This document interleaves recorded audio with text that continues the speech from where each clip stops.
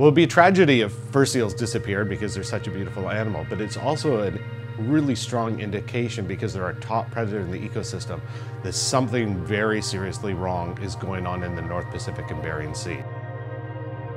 A northern fur seal is part of a group of animals called pinnipeds that include seals and sea lions. So they're very much like sea lions, but they have fur instead of blubber to stay warm. So they actually spend very little time on land. Most of the year, probably 9 months of the year, they're out maybe in small groups, maybe solitary, just sort of hunting around the North Pacific Ocean on their own. So they're pretty unusual in that respect.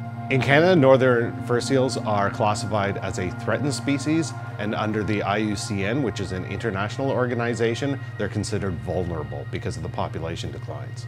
What we're trying to figure out is why northern fur seals have been declining in the wild, and try to develop conservation strategies to help the population stabilize or even improve. So one of the studies we're doing are using these types of tags, which we deploy on wild animals to collect all sorts of environmental and biological data.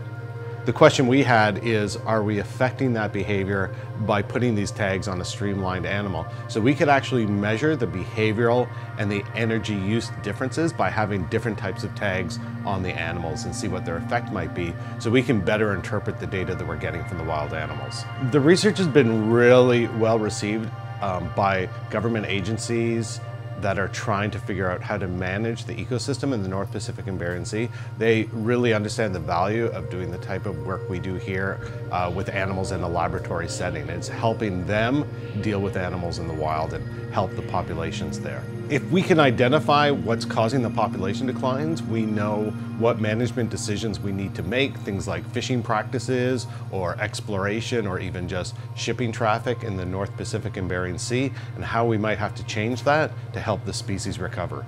Ultimately, the goal of all of our research with the animals here at the Vancouver Aquarium is species conservation. So being able to study them within the aquarium helps us answer questions that hopefully will ultimately help species recover in the wild.